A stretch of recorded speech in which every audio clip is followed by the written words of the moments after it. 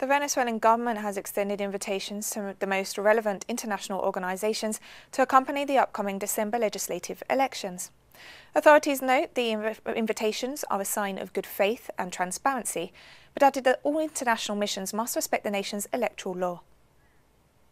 A topic of debate in regards to the upcoming parliamentary elections in Venezuela has been the push for the participation of international observers from the European Union. They have been invited to the process but are reluctant to attend, arguing an alleged lack of guarantees, despite multiple organizations agreeing they have the necessary conditions. The guarantees have stayed the same for the electoral process. They were debated in Oslo, then in Barbados, and we were always in agreement. These guarantees were in the conditional agreement reached by both sides. Electoral authorities have invited multiple organizations to accompany December's vote, including the High Commissioner of Human Rights, the Secretary General of the United Nations, and the governments of China, South Africa, Russia, among others. The profiles of those who agreed to take part varies between electoral experts, diplomats, journalists, academics, social leaders, and others.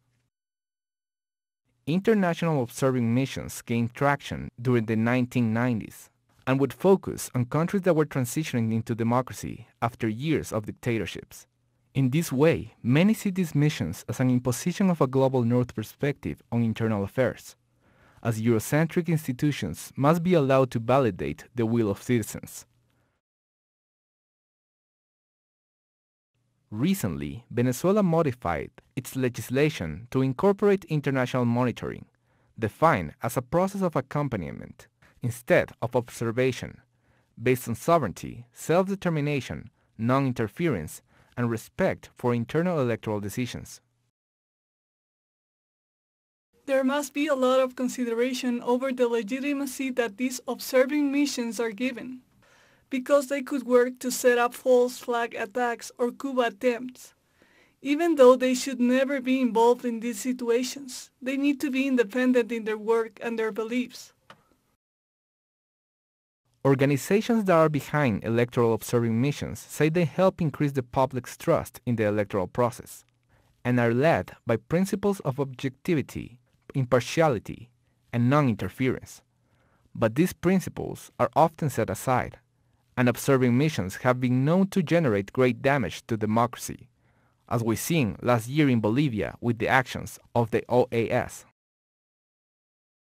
Between 2016 and 2018, the National Electoral Council developed more than 10 electoral accompaniment programs, welcoming more than 2,000 companions from various continents.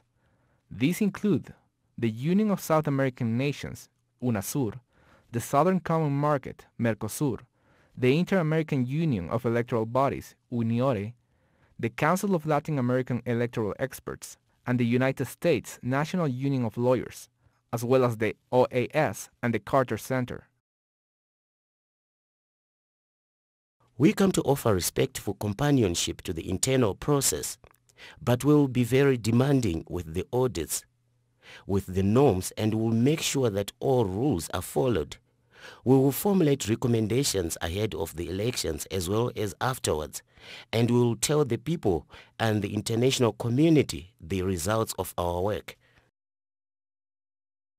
Electoral observation missions who arrive in Venezuela will not be there to provide some kind of legitimacy to the process, but will allow citizens and political players to have more trust in the process.